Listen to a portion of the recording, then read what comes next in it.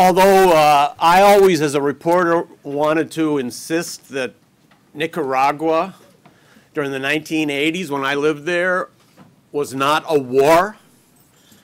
Nicaragua, I always wanted to convey as a country that happened to have a war going on now, but that actually had many other aspects to it and had existed long before there was war and would continue existing afterward. Nonetheless, for those of us who lived there in the 1980s, and for those of us who focused on Nicaragua during the 1980s or were active in that period, certainly the central dominant fact of life was the Contra War. It not only completely enveloped Nicaragua, but it became a world focus, as you just heard in the last panel. It truly was, although perhaps we didn't realize it at the time, the end of a long period of Marxist people's revolution in the Third World. I'd also like to make one other observation. As I watched the Contra War over the period of the entire 1980s, and it might be something that the two of you would like to address. I saw that war change. It started out as one kind of a war, and it became a different war sometime around the mid-1980s. When the Contra War began, it was a war waged by a group that had been organized by the CIA and was largely based in the old Somoza regime.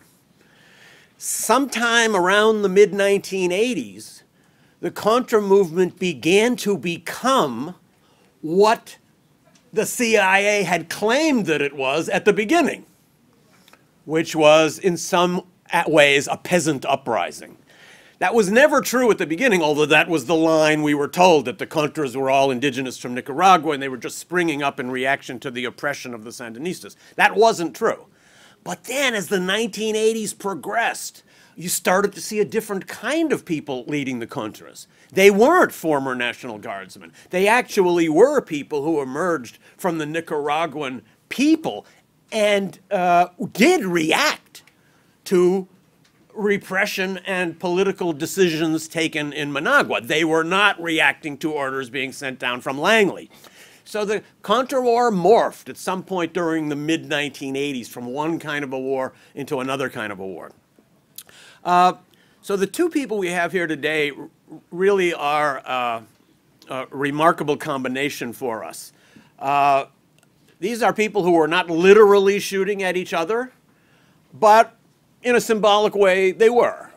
Both of these people are not just comandantes de nombre. These are people who have led attacks. Luis Carrion was storming cuarteles in Boaco and Chontales.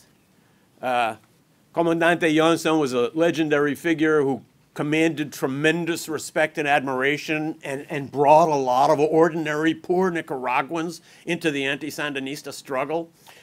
So you really have here two perspectives on a war that at that time represented totally opposing views of reality and the future. On the other hand, I think there must have been some similarities.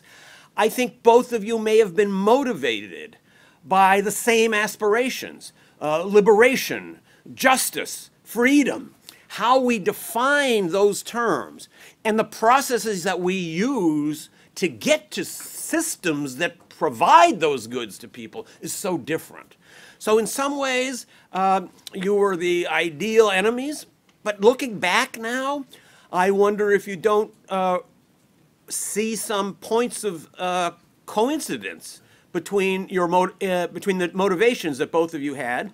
And as you look back, I'm very curious now to hear how you assess the way you approach this conflict then from the perspective of today.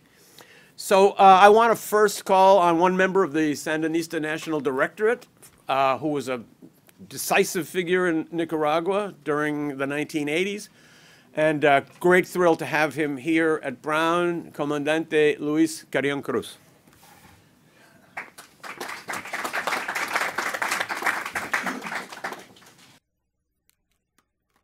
Muchas gracias, Stephen. Muchas gracias a los organizadores de este panel.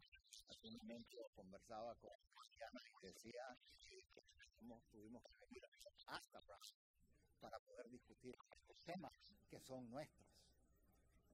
Eso es, en cierto sentido, una representación de la tragedia del silencio en la que hemos vivido después de los años 80, y que tiene que ver con lo que está ocurriendo el día de hoy en Nicaragua. Segundo, quiero adelantarme antes que Armstrong me regañe, ¿verdad? Porque deliberadamente el tema de esta charla es la guerra de las contras.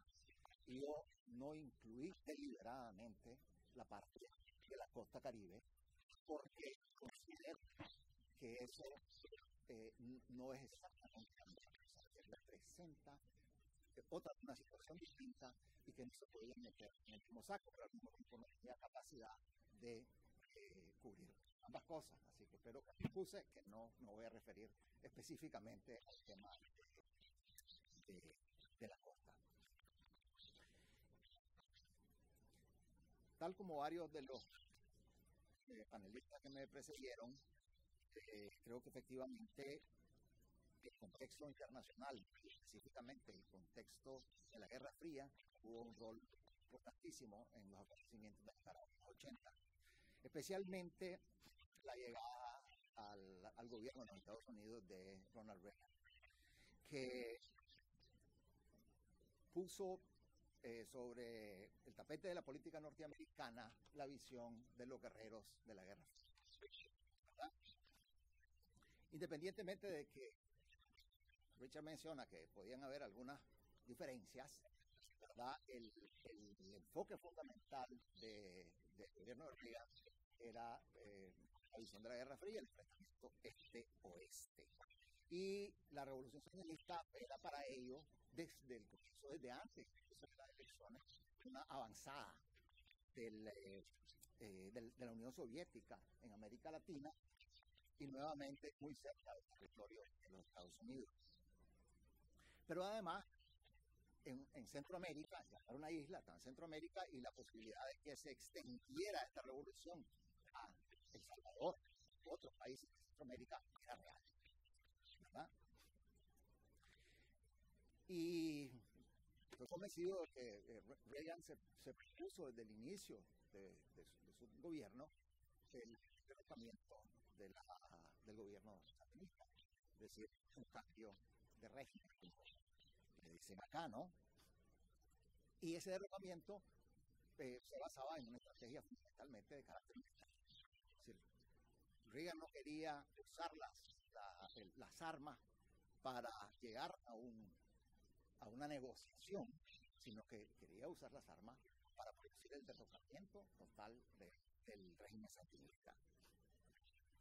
Porque era para ellos un intolerable desafío soviético en su patio trasero. Y todos los recursos políticos, económicos y demás se alinearon para lograr este objetivo. Por nuestra parte, en el Frente Sandinista teníamos una profunda desconfianza de los gobiernos norteamericanos, que se exacerbaba como resultado de la retórica y de las acciones que muy pronto tomó el gobierno de Reagan. Nosotros no creíamos, y lo digo francamente, desde antes de que llegáramos al poder, yo creo que desde antes de que llegáramos al poder, no creíamos que fuera posible una convivencia pacífica de la revolución con los Estados Unidos, ¿verdad?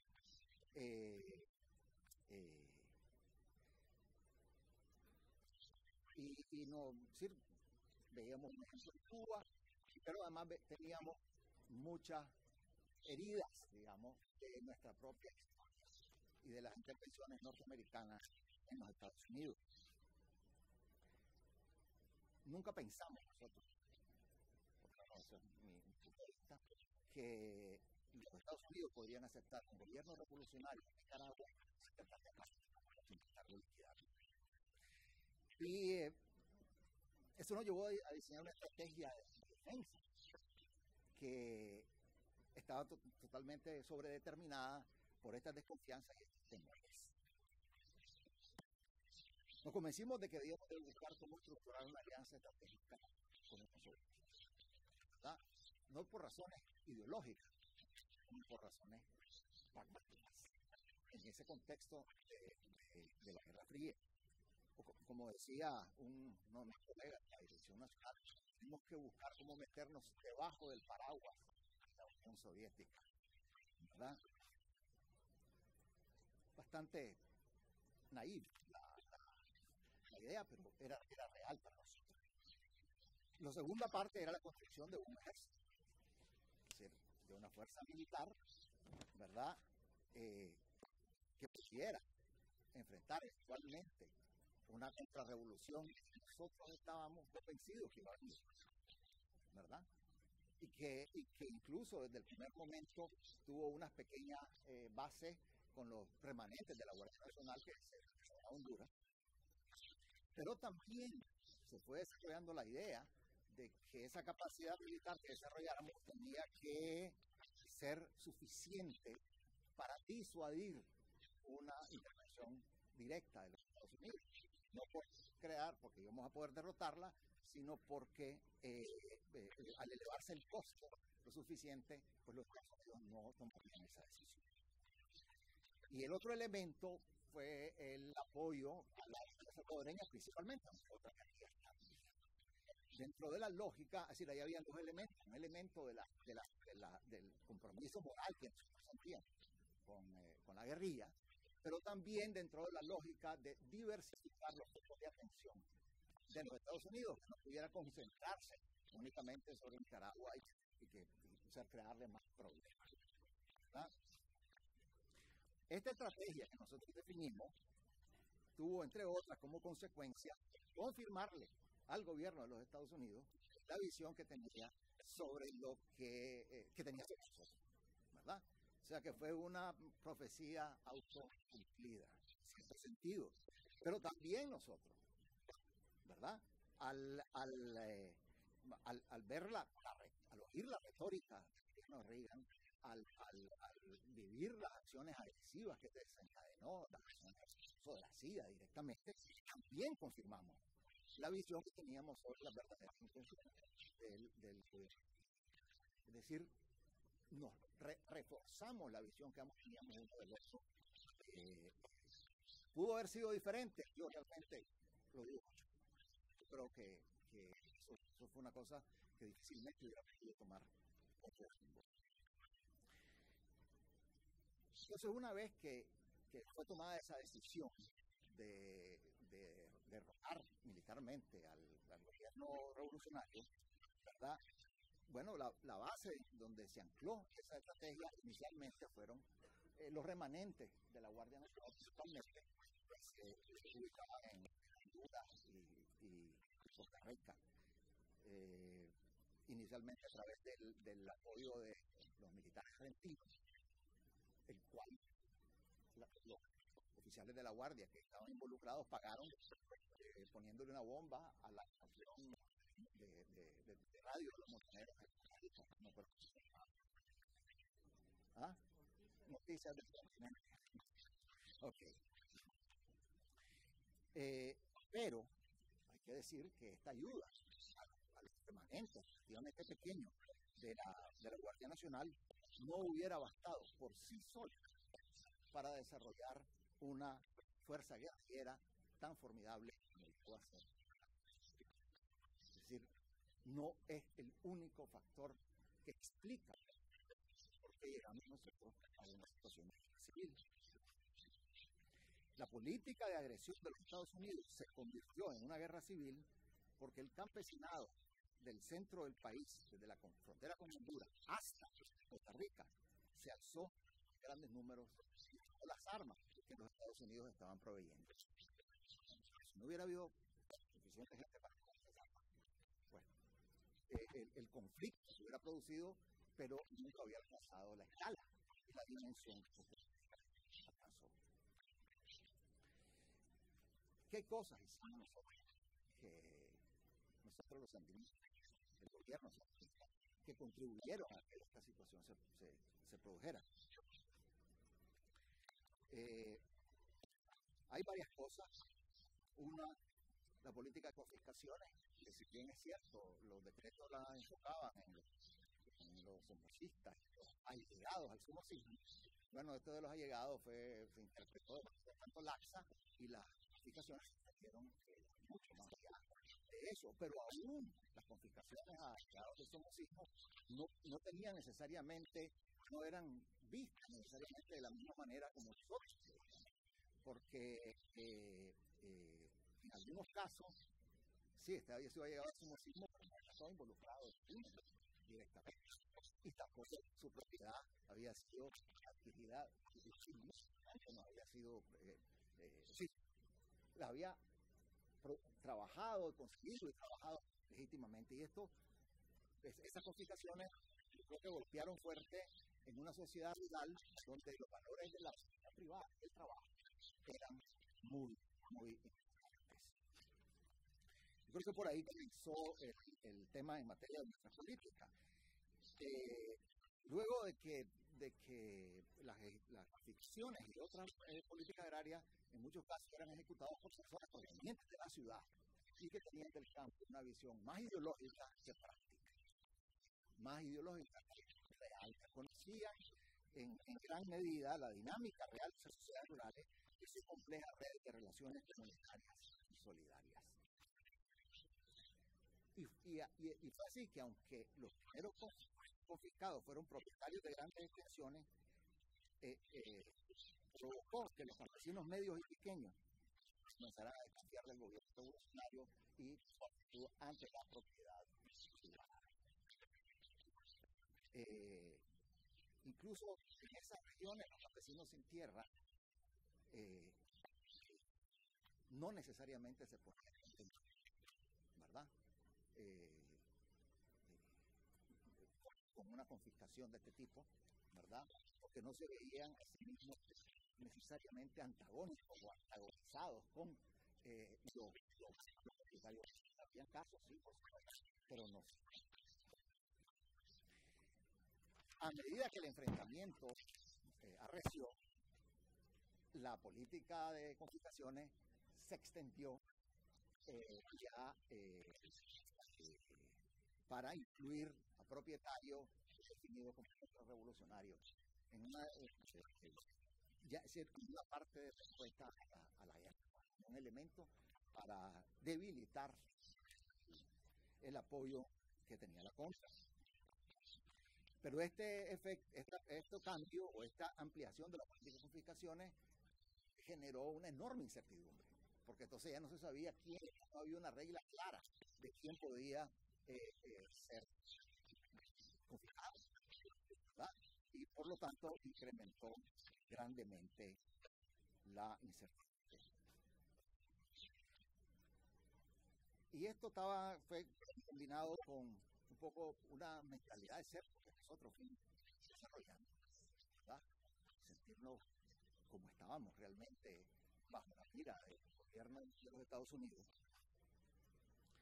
y que desencadenó, nos llevó al desarrollo de una política en que los opositores eran acosados, ¿verdad? A veces como resultado de decisiones tomadas centralmente y a veces como producto de las decisiones que tomaban en el terreno los representantes, ya sea de las fuerzas de seguridad o ya sea del propio Frente Sandinista y otras instituciones, el ejército y otras instituciones militares, ¿verdad? Y en algunos casos, en zonas campesinas muy conservadoras, se desarrolló, digamos, un discurso clasista que contraponía, ¿verdad?, a la burguesía con los trabajadores, con los proletarios que no existían en esa zona o en muy pequeña dimensión, ¿verdad? Y la burguesía eran los tenderos, los dueños de pulpería, realmente, ¿verdad? Todo esto creó un clima bien negativo, ¿no? Y se extendió pues esta política de persecución, acoso y represión, que lo veíamos en aquel momento como una inevitable costo para poder defender la revolución. Y además hubo otras políticas que también golpearon fuertemente al sector campesino. la política de precios oficiales, los productos alimenticios, por ejemplo. La base de la revolución era urbana, fundamentalmente. Y sentíamos la necesidad de proteger a la gente de las ciudades y ante la escasez que se estaba produciendo y el alza en el costo de los alimentos. Y entonces, bueno, nos ocurrió un precio oficial a los productos campesinos, y entonces los productos campesinos eran interceptados en el camino, ¿verdad? Se le daba al campesino su precio que estaba declarado oficialmente y se tomaban su producto. Pueden imaginar que esto tuvo graves consecuencias económicas, sociales y políticas, ¿verdad? Y contribuyó también al alzamiento de los campesinos. Y otras cosas, ¿no? Hubo un empobrecimiento mental. La tendencia fue que los términos de intercambio entre el campo y la ciudad se desbalancearon completamente a favor de los productos industriales y en contra de los productos agrícolas, lo que significó un empobrecimiento masivo, ¿verdad? Del campesinado, especialmente de esas zonas del centro del país. Después estuvo los conflictos con la jerarquía de la Iglesia Católica, que no sé, tal vez Jhonson nos puede decir si tuvieron mayor impacto en sus decisiones, la promoción de cooperativas en una sociedad muy individualista, en fin. Y las entregas de tierras no fueron suficientes para contrarrestar los efectos adversos de esta política. Incluso cuando la guerra avanzó y grupos de campesinos sandinistas se convirtieron en blanco de las acciones de la Contra, hubo ocasiones en que estas iniciativas de reforma agraria eran contraproducentes, pues los beneficiarios se volvían objetivos militares de la Contra en ese momento. Toda esta situación, todo este malestar es lo que permitió, a mi modo de ver, que los pequeños grupos militares, es decir, de remanentes de la Guardia Nacional, se fuera transformando en un alzamiento campesino.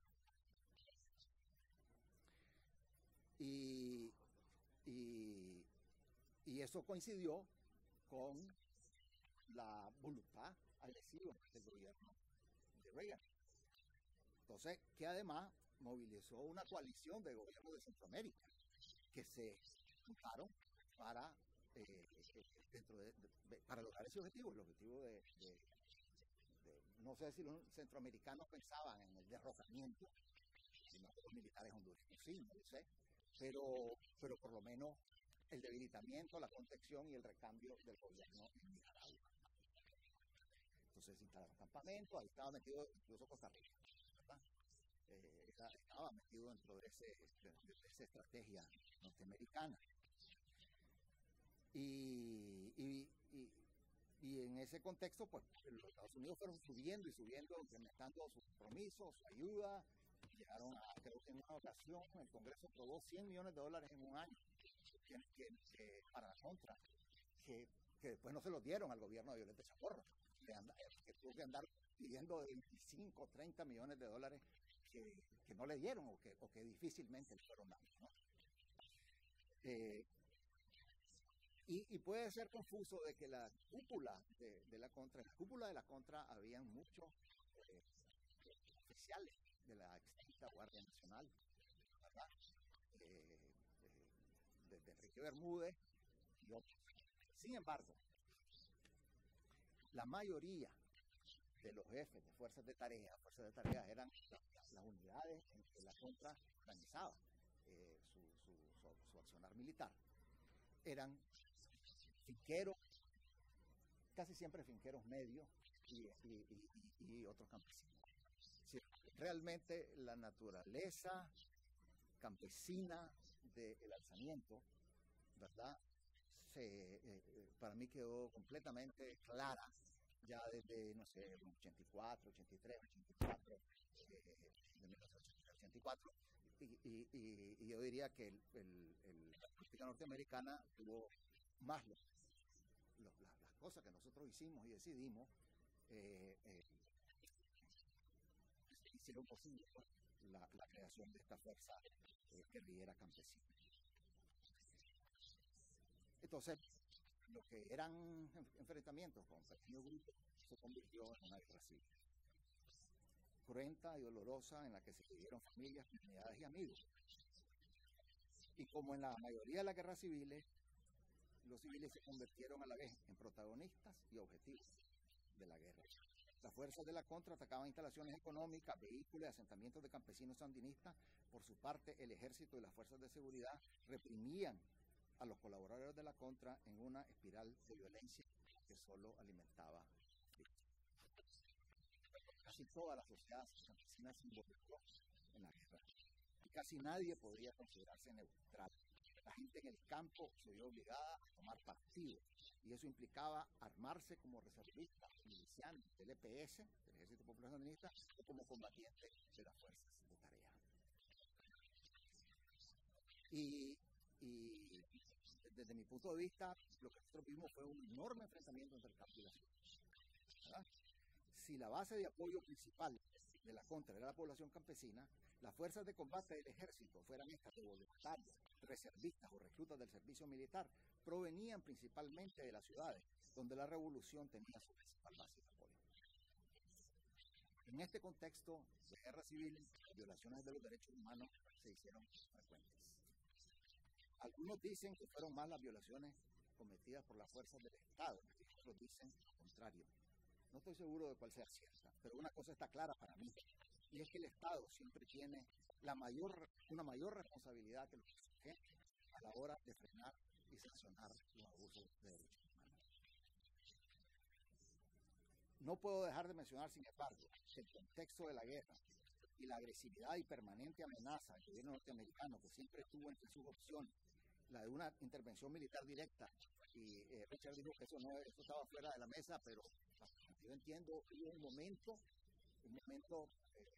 antes, decir, no sé si fue en el 85 o el 86, en que estuvo en el debate del Consejo de Seguridad el tema de una intervención militar, y si no estuvo, nosotros lo temíamos como una realidad verdaderamente inminente. ¿Verdad? Colocaba al gobierno revolucionario en situación de lucha a muerte por su sobrevivencia. Esa era la sensación que nosotros teníamos. Estamos luchando a muerte por la sobrevivencia de la revolución, o al menos así lo sentíamos. En esa circunstancia, la vigilancia sobre el respeto a los derechos humanos se debilitó y los abusos se multiplicaron, siendo solo unos pocos de ellos investigados y sancionados.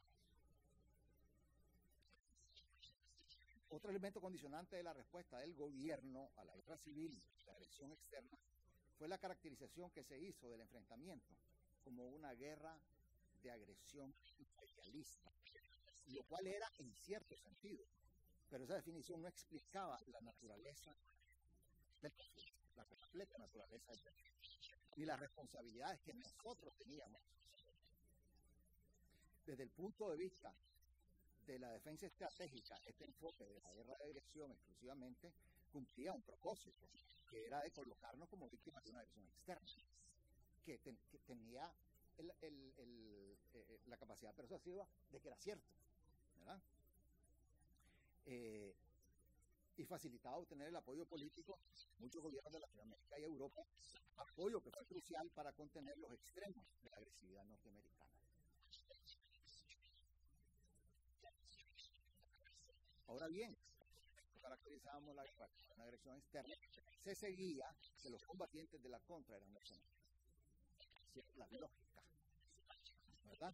Eran mercenarios, y así los caracterizaba la propaganda y los medios de comunicación sandinistas.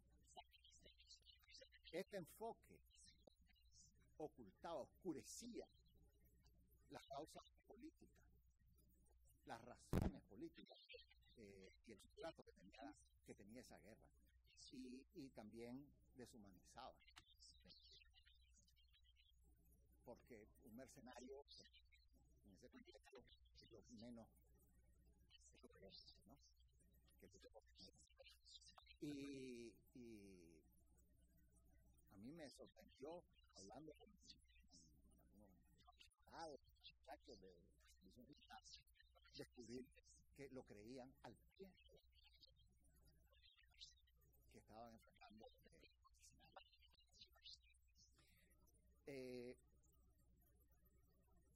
y si bien no hay duda que eran utilizados por la estrategia norteamericana, también es cierto que el conflicto tenía sus propias raíces nacionales.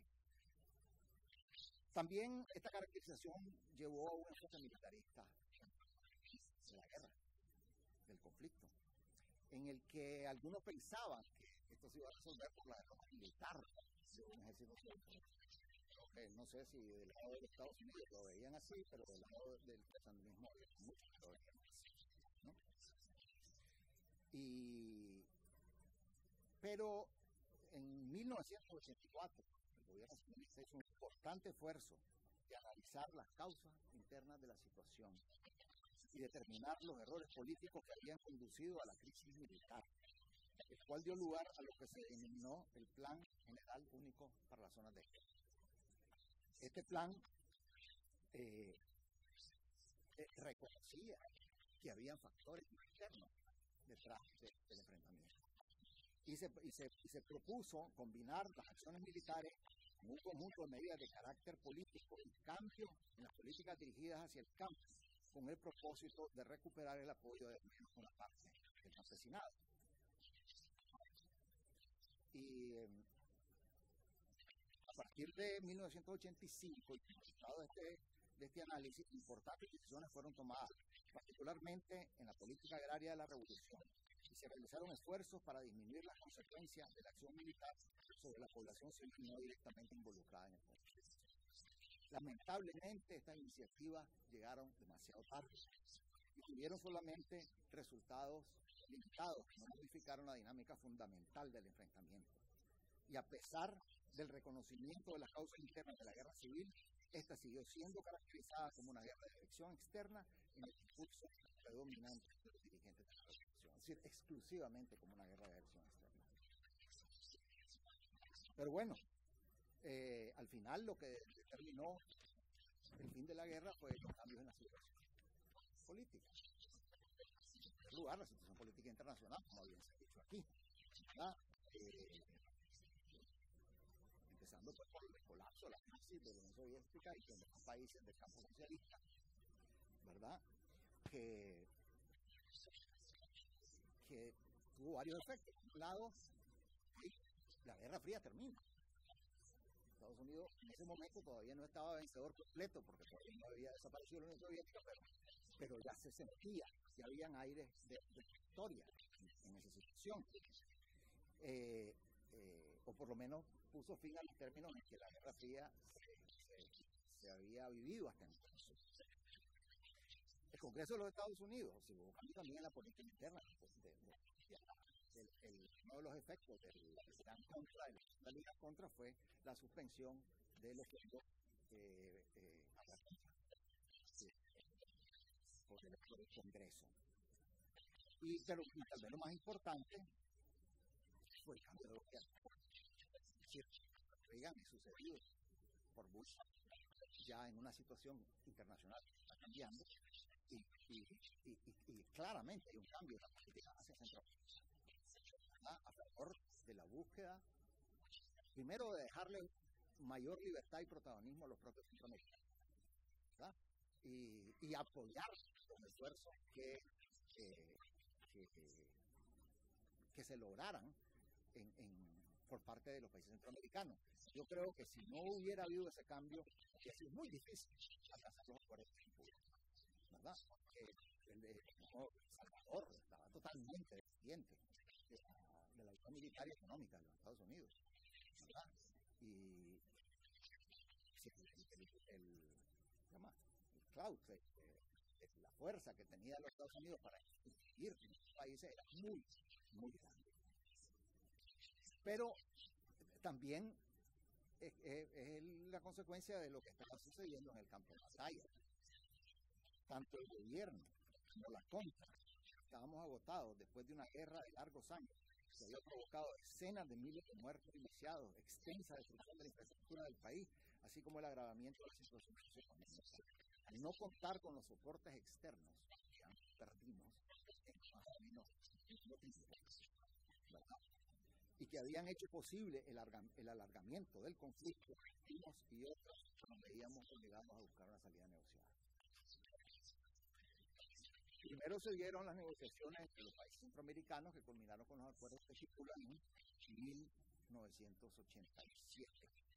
Y esto fue creando las condiciones para un entendimiento de los países centroamericanos que permitiera suspender el apoyo de fuerza insurgente en la región, compromisos del gobierno sandinista de abrirse a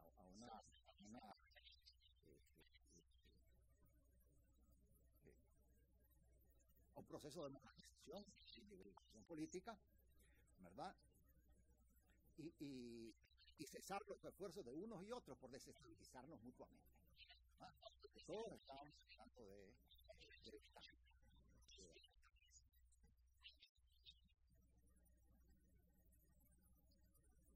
Pero estos acuerdos, la situación general, entonces condujeron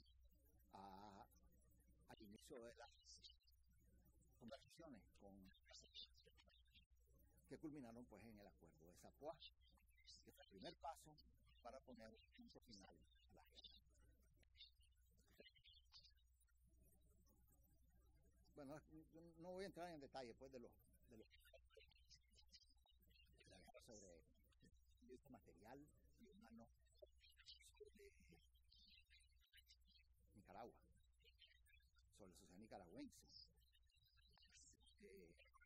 pero porque es imposible describir en toda su dimensión la tragedia humana que estos hechos provocaron, la enorme presión que colocaron sobre los escasos recursos de salud pública con los que contaba el Estado.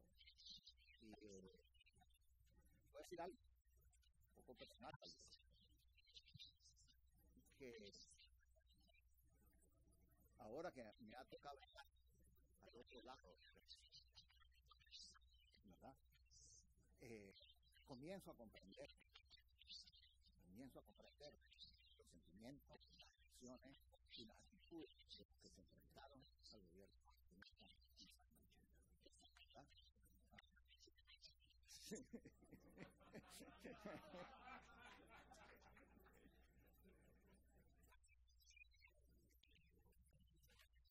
Sin mencionar que el legado sandinista de la generación que acudió a la defensa de la revolución lleno de ideales, muchos de ellos, y que también fue cerrado de amargura con la convicción de que su sacrificio no valió la pena. Entonces hay un segmento real en Nicaragua completamente de la política y que tiene mucho respeto, digamos, de los que pelearon por el lado del gobierno sandinista. Y los esfuerzos, porque hay que decir que diferentes gobiernos, empezando con el gobierno de Chamorro, hicieron esfuerzos para responder de alguna manera pero el recurso realmente no tiene. Se discute mucho en algunos sectores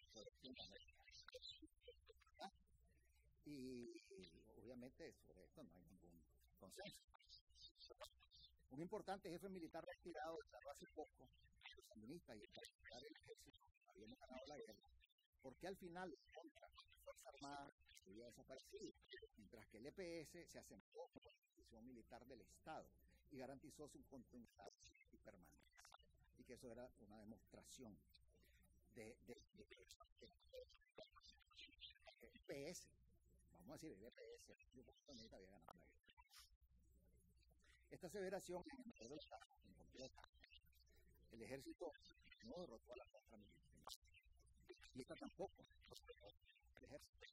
Digamos que en el terreno estrictamente militar, el resultado fue un empate. Fue la suspensión de la ayuda militar y financiera de los Estados Unidos y los países centroamericanos de nuevo están apoyando la insurgencia, que anularon a la contra por fuerza con capacidad de incidencia. Pero el ejército,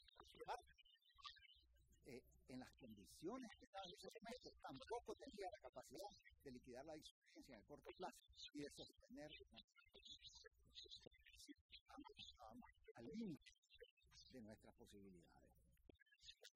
La cantera de jóvenes para el servicio militar que había sostenido el principio estaba prácticamente agotada. Su disciplina era cada vez más peor. Algunos, apenas Julián Morro ganó las elecciones en 1990, antes de que asumiera el gobierno, las unidades militares constituidas por reclutas prácticamente se disolvieron cuando los soldados abandonaron nacionalmente sus unidades y regresaron a sus casas. Los fusiles botados en el camino. El resultado final de la guerra civil y sus consecuencias de mediano y largo plazo fueron más resultado de la negociación política que de lo que pasó en la batalla. El Frente Sandinista ganó en la batalla política. Logró mantener su cohesión y permanecer como una fuerza organizada, la más grande del país, con posibilidad de incidencia en las instituciones del Estado. Contra War tenía un programa coherente. El proyecto político, como su nombre lo indica, resistencia nacional. Nicaragüiense.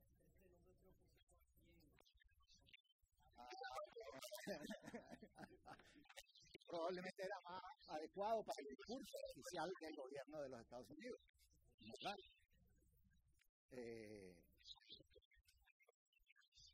Que no alcanzó a constituirse como fuerza política de competir en elecciones y participar en el juego político. El Consejo Político había sido vacío.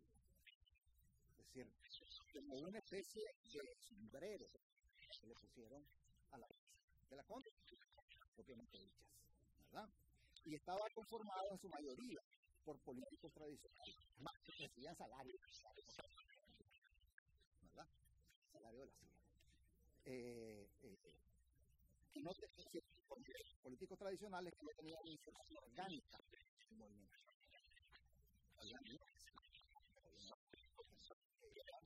A dar una vueltecita por los campamentos de Honduras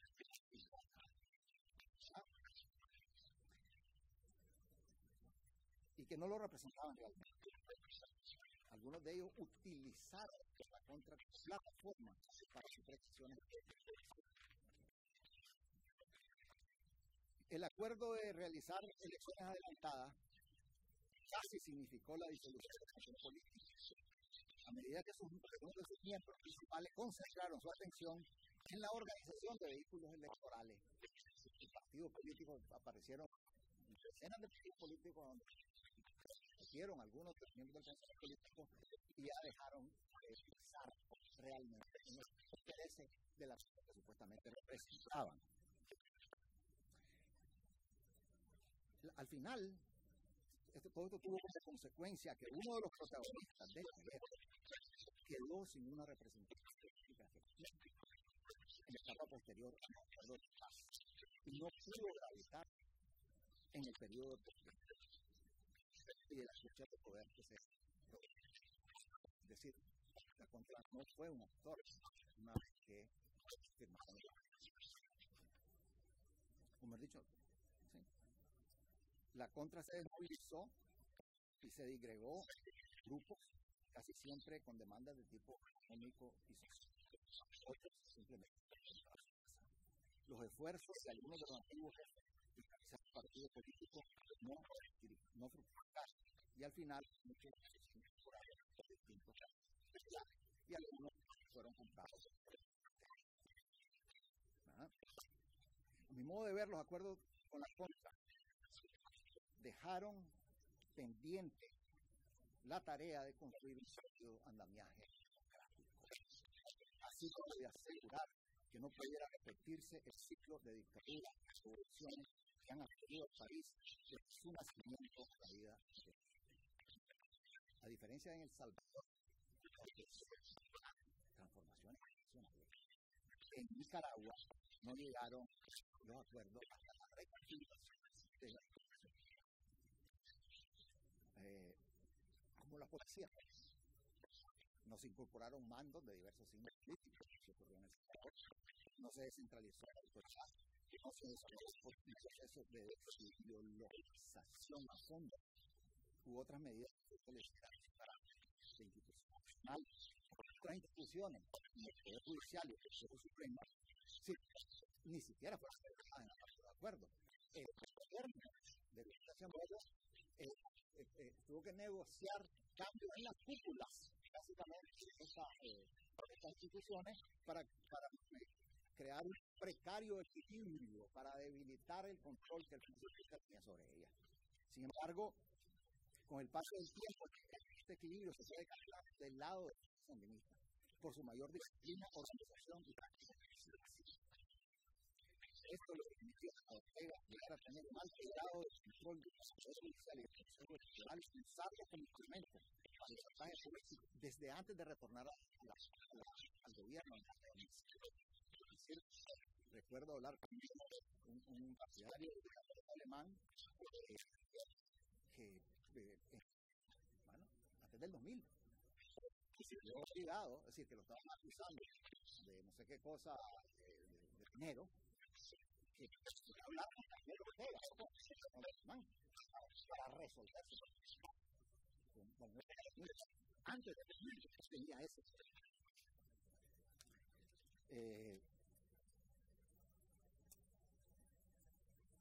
Bien.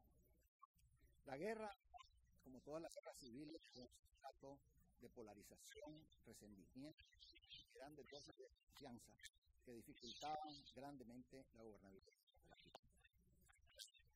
Inevitablemente no hubo un balance crítico de ese periodo, ni de parte del FLN ni de otros actores, que permitiera a la sociedad hacer un cierre como base para un proceso auténtico de reconciliación de la sociedad profundamente dividida.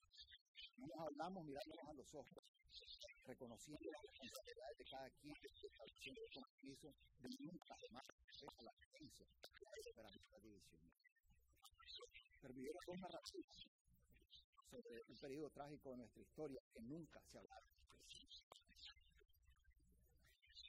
Y por lo tanto, en estas circunstancias no fue posible superar las consecuencias políticas y emocionales de todo el periodo de la guerra. El resentimiento y las visiones maniqueas pervivieron a pesar de los años transcurridos desde el fin del conflicto. A veces a menudo soterrada, pero con una intensidad que en estos meses pasados ha salido. Todo ese resentimiento lo hemos visto en las redes sociales de una manera impresionante. Y este clima contribuyó al secularismo y la intolerancia política. ¿Qué es eso? La cultura política. Esto nació en los 90, no sé, en nuestra historia. Dos males recurrentes de nuestra historia y característicos de nuestra que alimentaron el caudillismo y el autoritarismo, también males recurrentes de la cultura política. Estos males se manifestaron en casi todos los partidos políticos y organizaciones sociales que presentaron. Pero fue en el FLN de Ortega donde alcanzaron su máxima. Ortega nunca renunció a la autoridad de San Luis, ni asumió los valores democráticos, ni renunció al uso de la fuerza y la violencia y los recursos políticos que continuó usando hasta el día de hoy. Primero gobernando desde abajo y luego ahora con la brutal represividad central desde hace más de un año. Por eso fue que el primer día que regresó al poder comenzó a construir su dictadura personal y familiar, comprando para ellos como aliados a cámaras empresariales o religiosas y la complicidad de un sector, el liberalismo. Para mí fue una gran oportunidad. Otra, la finalización de la guerra en Nicaragua fue una más de muchas oportunidades que tenemos en la historia para establecer un verdadero pacto de nación para la construcción de una colectiva, de una sociedad democrática, pacífica y progresista. Pasamos una vez más por esa tarea histórica y hoy, entre otros, por esas razones, estamos pagando el precio.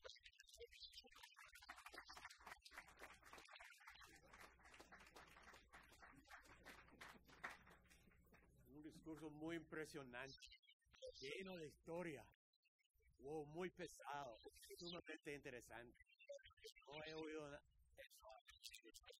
Muy interesante. Y sin duda va a ser tan interesante la presentación de Jhonson, que también viene con un video.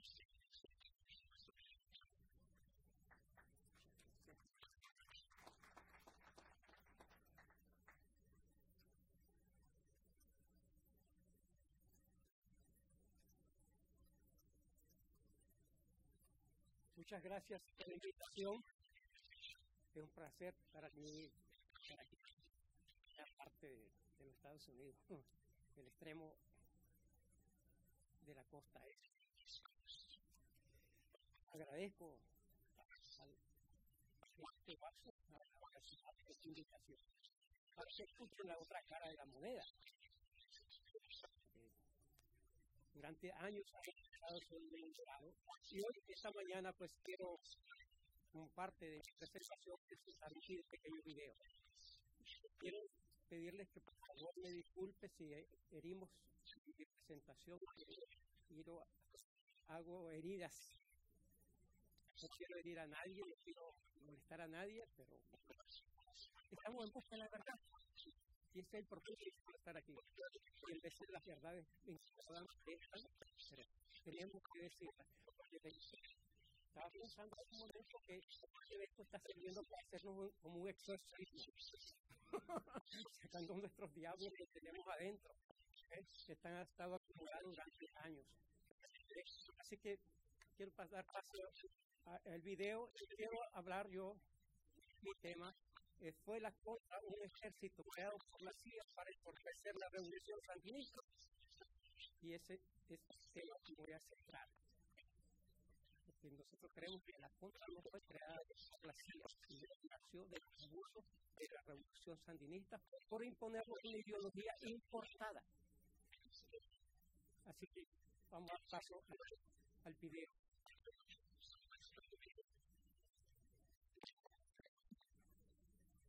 ¿Dónde está el joven que? El Fley.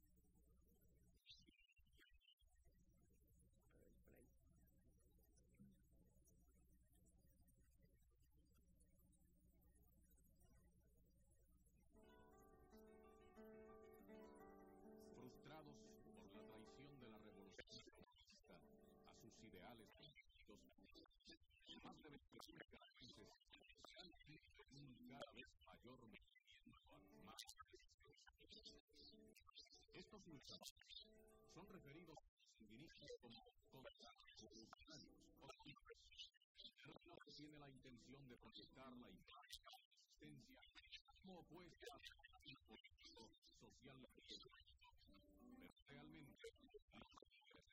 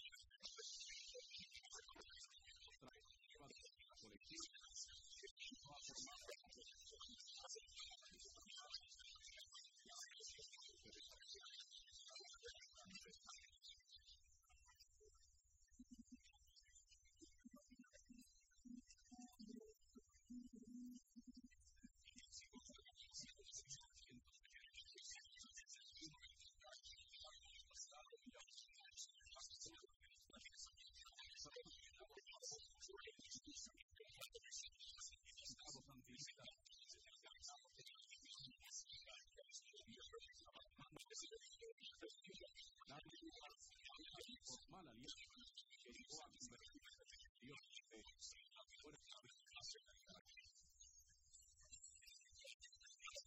Esta resistencia es una respuesta y no y considera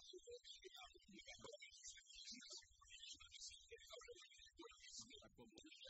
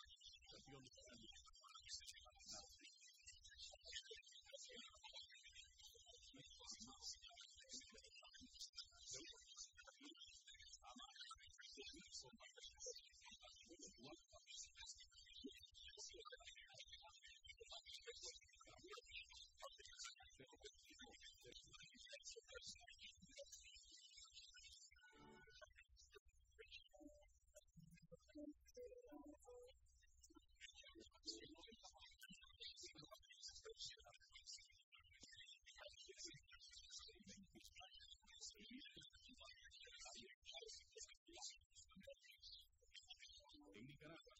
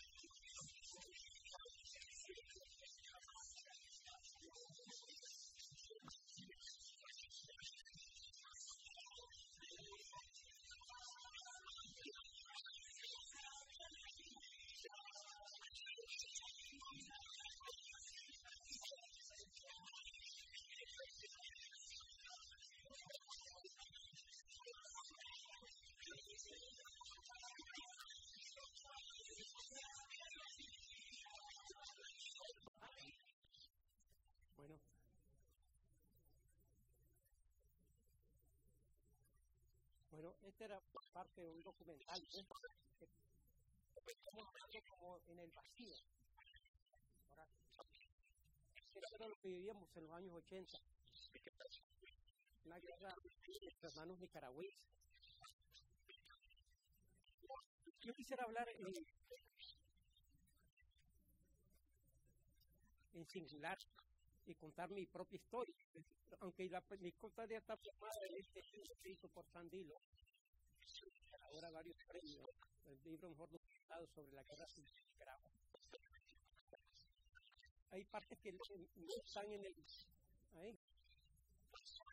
Cuando yo tomé la decisión,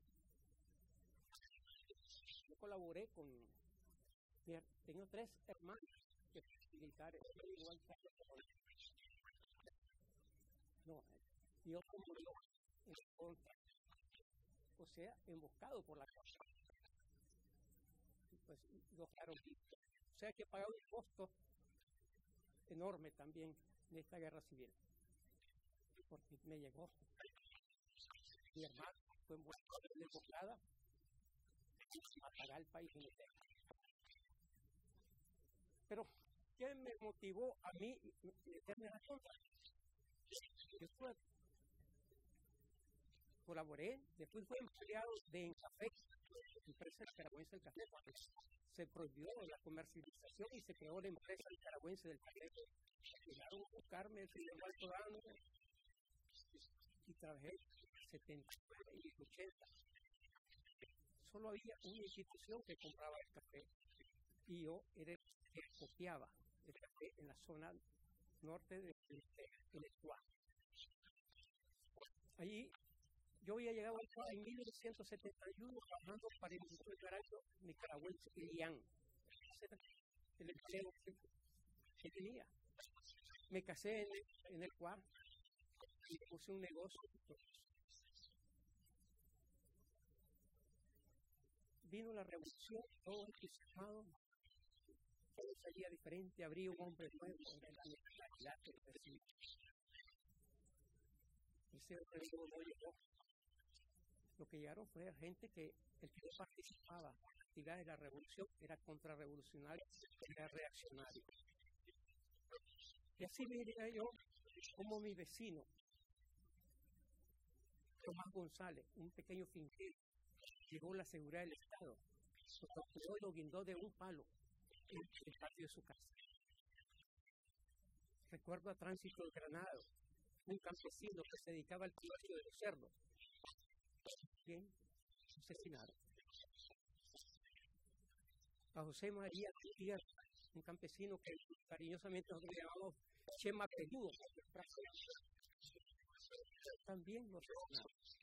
Emilio Méndez, un señor que tiene una finquita que estaba delante del beber Susa, también lo asesinaron. Carmen Rizo, hombre, una mañana estaba ordeñando su vaca, llegaron y lo asesinaron. Juan Hernández, de la comarca del Pedregal, llegaron a su casa y lo asesinaron.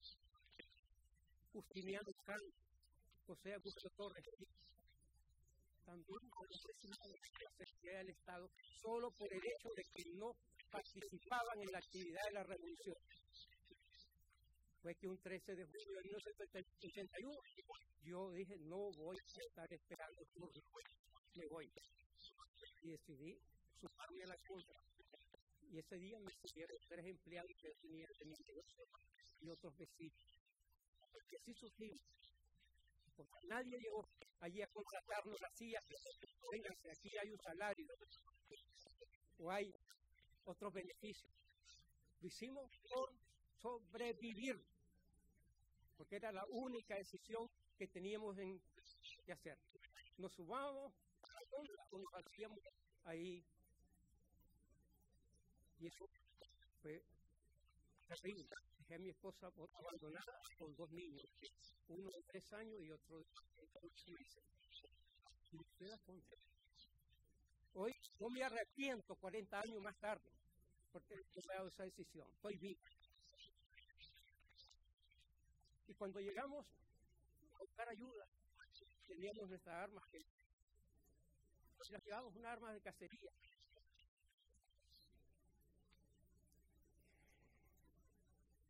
Llegamos hasta Honduras. Honduras nos capturaron militares hondureños y que hacíamos, ya se nos contamos. Estábamos viviendo éramos milicias populares, son antisandinistas ahora. Eran unas bandas, como le llamaban, que se identificábamos como CIA, el SDN, no había otra organización. Allá en Arenales, Honduras, nos capturaron, nos quitaron las armas y nos encerraron. Nos llevaron a un pequeño campamento que tenía la contra ahí. y ahí nos encontramos con otros contracampesinos igual que nosotros. Y solo había un guardia en ese país, un guardia. Y quiero ahora hacer referencia, siempre habló el ejército, o los sandinistas, o el FDL siempre hablaba de la guardia somocista. Pero vieron dos clases de contra. Guardias de Somoza que salieron derrotados de Nicaragua y que se fueron huyendo hacia los vecinos países, y la mayoría que quedaron presos en lo que es miles.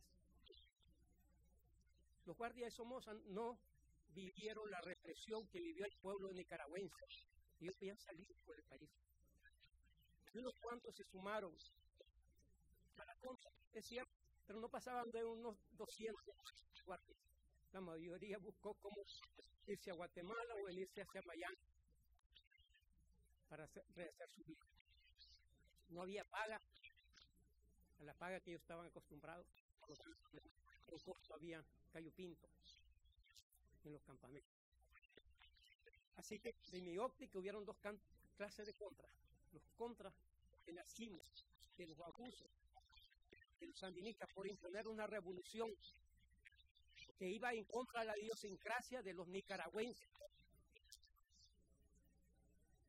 Y los guardias somos. Así que yo quería dejar claro eso, porque siempre se habló de los mercenarios, los guardias somos, pero unos pocos, y al final, como dijo Luis, estaban solo en el comando estratégico, allí de abasto de inteligencia y todo eso, porque, bueno, tenían conocimiento, algunos. Y nosotros, los civiles, como usted nos decía, comenzamos a escalando desde comandante de un destacamento, comando de una compañía, hasta en mi caso comando regional, que era el cargo más alto. Entonces, porque siempre se está hablando que esta fue una guerra impuesta. Esta guerra no fue impuesta, surgió de los abusos, de la represión, de los asesinatos, de las confiscaciones. Y aquí está mi amigo Jaime Willo, que tengo el placer de conocer. Yo todavía conservo el documento de confiscación de mis 43 manzanas. Ahí le recuerdo, porque lo llevé para la Procuraduría, me hicieron, me van a dar 100.000 Córdoba, ahí te, mi casa y mi finca. No la recuperé, no la he recuperado. He trabajado y ahí voy a tener nuevamente lo que tengo, a base de ahorro. Y también tengo a mi hermano Carlos Fernando, para mí es un placer, porque yo he mirado siempre la gente de su papá, de su mamá, que fue prácticamente en los años 90 como una madre para los nicaragüenses, buscando la reconciliación real y verdadera. También fue director de radio de Barricada y publicó el 13 de agosto de 1983 Luis Fley, muerto, el delincuente Luis Fley, muerto en combate en el Chicago Rancho Grande, porque era el órgano oficial del partido. Son cosas pues, que están en la mente de uno, son cosas que hemos vivido, ya que hemos pasado unos 60 años en mi caso, y es una realidad que tratamos los nicaragüenses. Nos hemos herido, nos hemos hecho daño, nos hemos todo, pero creo que hay que seguir para adelante. Yo creo pues, que de las cosas deben verse con objetividad, principalmente en esta etapa que se está escribiendo la historia. La historia no puede ser sesgada, debe ser basarse en la verdad de los acontecimientos que se vivieron en Nicaragua. Porque yo rechazo tajantemente que me digan que yo obedecía a los intereses gringos. Los gringos aprovecharon la coyuntura, ese surgimiento de campesinos, miles, cuando eran unos pocos. Y como dice bien en el video, cada represión que ustedes ejercían, más que se hacía para la gente, no se iban para este lado, se sumaban. Porque se sentían más seguros, andaban sus parientes, sus amigos, sus vecinos, y ellos se sumaban a la Además, la Contra nunca hubiera surgido si no hubiera habido una situación de represión, de violación de los derechos humanos. Y eso no fue al inicio, por derrotar a su esposa. La barbaridad que hicieron con la Navidad Roja, horrible. Y eso fue después, porque el guardia que estaba en Puerto Cabeza, el hombre se rindió con todos los guardias, no voló un tiro, y más luego, después lo asesinaron. El comandante que estaba en Puerto Cabeza. Las barbaridades que hicieron con los indios Bisquitos no tienen nombre. Con la teoría aquella de quitarle el agua al pez. Es una teoría que es quitando la base social, terminar con los movimientos armados. Si no hay a donde alimentarse, si no hay a donde quien los ayude, se termina. Y no pasó eso. Misquitos siguieron luchando, aunque terminaron con todo el río Coco, vinieron hasta el Bocay, todo eso, barrieron, y hasta un poco más abajo el río de Umurí. Ahí vinieron sacando el agua al pez. El principio que se aplicó en Vietnam. Es la verdad de que nosotros había como cierto distanciamiento entre una cúpula política y yo no la escogí. Ni me dijeron, ve, vamos a poner a una dirección política. Cuando se fundó FDN, había una cúpula política que estaba más cerca de nosotros. Era Rodolfo Calero, Aristides Sánchez, la viuda de Salazar y don Poncho Calleja. Ese era el directorio político de FDN, de la cual nosotros nos sentíamos más dañados. Pero bueno, los americanos dijeron, vamos a hacer esto más amplio, y metieron a Susana Ferrey, con Daniel, Alfredo César, con Daniel, bueno, eso te lo está diciendo. y entonces nos metieron un montón de gente que no sentían en carne propia, pues, que estaba muy lejos de los combatientes. Una cúpula, como les dije aquí en broma y en serio, fue diseñada en el Departamento de Estado cuando comenzaron las pláticas. Los americanos dicen, no se puede estar hablando el FDN del norte con el sandinismo, no se puede estar hablando Yatama con el sandinismo, no se puede estar hablando el voz del bloque opositor del sur con el sandinismo, hay que fusionarlo. Y hicieron una sola cúpula política, ¿sí?, con el fin de que hubiera un interlocutor válido, ¿sí?, solamente un interlocutor válido de las pláticas que se estaban dando y que representara a la oposición nicaragüense. Este tema de que mencionó Luis, de que no hubo, es cierto, nosotros no estábamos luchando por venir a tomar el poder. Creemos que esa era una etapa de la clase política. Nosotros lo que queríamos era presionar para que llegara a las elecciones. Esa era la mentalidad. Si los Estados Unidos han querido derrotarlo, nos hubieran dado las mejores armas, todo lo mejor, y hubiéramos llegado a Managua, marchando. Los Estados Unidos, y siempre lo hemos molestado nosotros porque nos mantuvo como una contención, un muro de contención, para obligar al sandinismo a llegar a unas negociaciones y también el desgaste y demostrar ante el mundo que la revolución sandinista se terminó, se desvaneció. Fue una quimera, fue un sueño. Y hasta cierto punto la revolución sandinista se destruyó sola. No hay revolución sandinista. Daniel Ortega dice que es el heredero y la señora Rosario dice que ella habla de rescate de la revolución, y a todos los que están alrededor dicen que hay que seguirse sacrificando por la revolución. No sé si eso se le puede llamar, pero lo que yo tengo de la revolución para mí es sangre, dolor, luto, muerte, racionamiento, exilio. Ese es el legado de la revolución sandinista para el 90% de los nicaragüenses. No hay nada bueno. Cuando ahora en 2007 hubo la oportunidad y Daniel Ortega pidió perdón, se casó, comulgó, se comió la hostia y no le sirvió para nada. No cambió nada, sigue actuando igual que en los años 80. Y lo que aquí hemos visto, que aquí tenemos ejemplos de jóvenes que están aquí, Lester y Castillo, que andan huyendo de la represión. Esta es una pequeña parte de lo que se vivió en los años 80.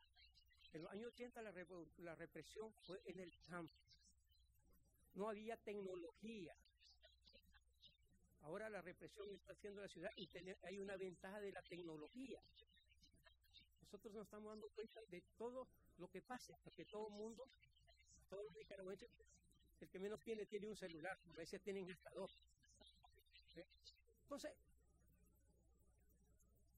creo que mi amigo aquí decía que hubo un empate. Bueno, tal vez militar, pero estratégicamente nosotros ganamos. Porque se dieron las elecciones limpias, libres y transparentes, la única en Nicaragua que han existido en su historia. Y eso fue el resultado de la contra, que aquí podemos aprobar otro debate. Porque nosotros, si no ha sido la presión armada y la contra en Nicaragua, fuera otra Cuba. No, señores, no llegaron para irse el día siguiente por elecciones. Recordemos que los eslogan, el pueblo nicaragüense ya eligió con las armas. No se acaban de elecciones. No había idea y habiendo un compromiso con la OEA, que iban a darse elecciones a los 2 años y se tomara el poder. No se cumplió. El sandinismo se convirtió en digamos, una punta de lanza en Centroamérica a favor de los intereses de la Unión Soviética. Cuando llegaron a Nicaragua, el eslogan era: Nicaragua venció, El Salvador vencerá, Guatemala le seguirá y Honduras no aguantará. Ese era el eslogan. Se recuerdo muy bien cuando financiaban a los hinchoneros. Y nuestra gente que nos dijo, entraron unos hombres armados que no son de la contra. Se le avisó al ejército hondureño, lo fueron a esperar en Palestina, la comarca palestina, en Olancho. Ahí están los cadáveres, hasta ahí creo que un pariente tuyo, Carrion. Porque no te está viendo, y un cura también. Hay un cura ahí, un cura gringo que era de aquí del Canadá. Ahí está enterrado. Y me tiene. ¿Por qué? Financiado, apoyado, respaldado por la gente de la Revolución Sandinista.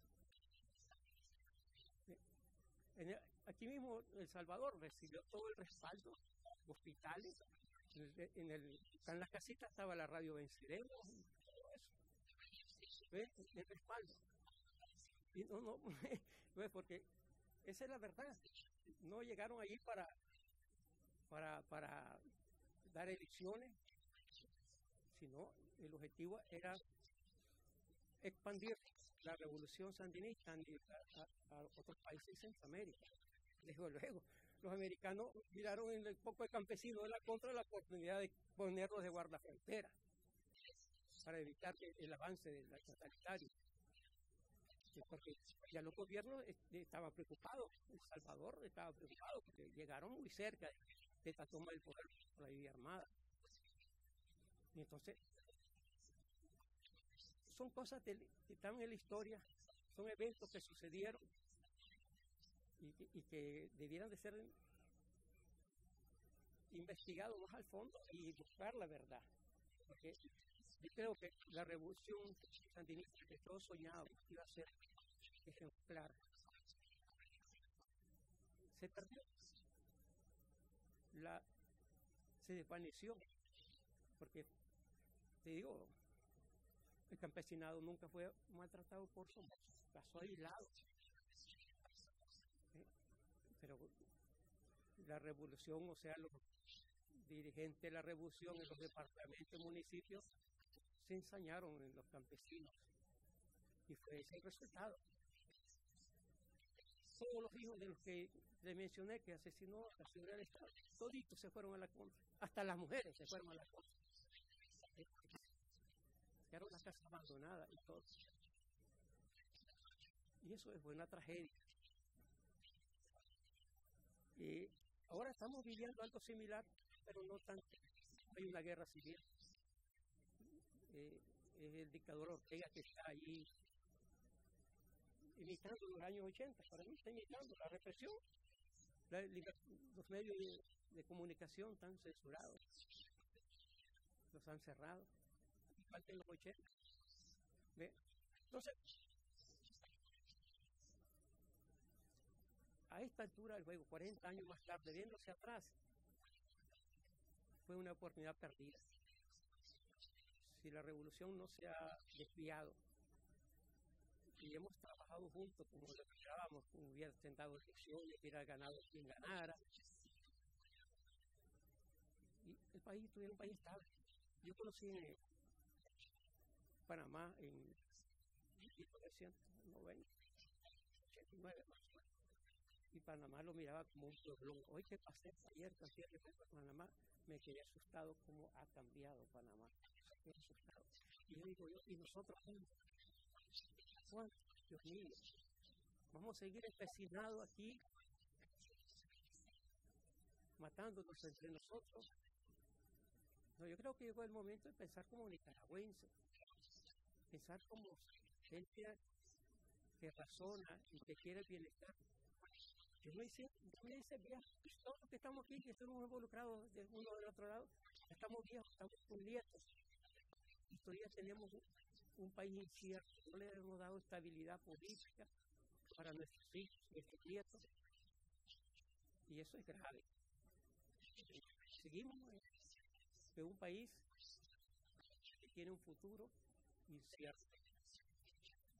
Y creo que fue buena esta oportunidad, le agradezco que me haya invitado, porque también hay cosas que deben decirse, deben mantenerse, y tal vez no soy dueño de la verdad, pero creo que Nicaragua merece, nuestra familia merece, buscar cómo salir de esta crisis que tenemos ahora, enfrentarla en conjunto, que está un poco confusa, porque Daniel Ortega no cumple.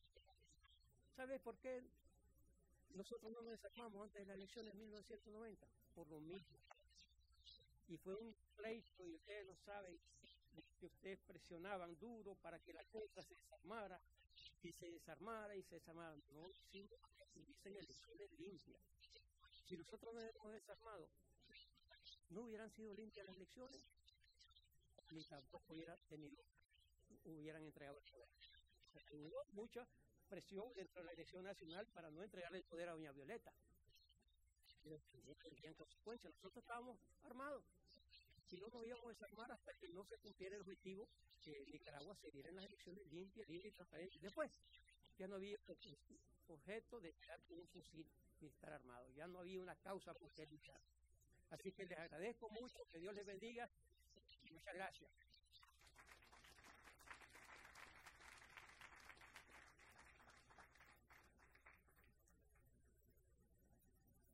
Un exorcismo. Tengo tantas preguntas, pero voy a ceder el privilegio, tanto como es para ustedes, porque muchos de ustedes participaron en este encuentro único. Entonces, empezamos ahí atrás.